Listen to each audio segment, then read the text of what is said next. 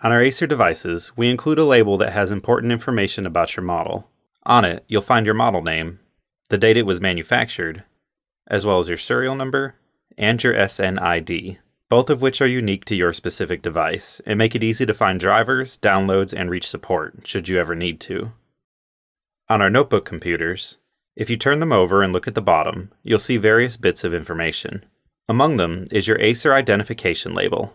It may not be in the same exact location for your specific model, but you'll find it somewhere on the bottom. For instance, this is one of our Chromebooks, and the label can be found a little further down. Despite being placed in a slightly different spot, all of the same information is still present.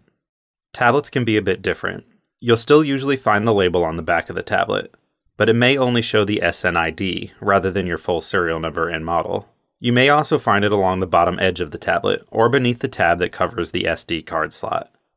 On our desktop computers, the label is usually found on one side of the computer or the other, often in one of the corners. For our all-in-one computers, you'll find the label somewhere on the back. In the case of this model, to the left of the stand. For our monitors, you'll also find them on the back, sometimes tucked beneath the ports. The label looks a bit different from the others, but you'll still find the SNID, serial number, and model name.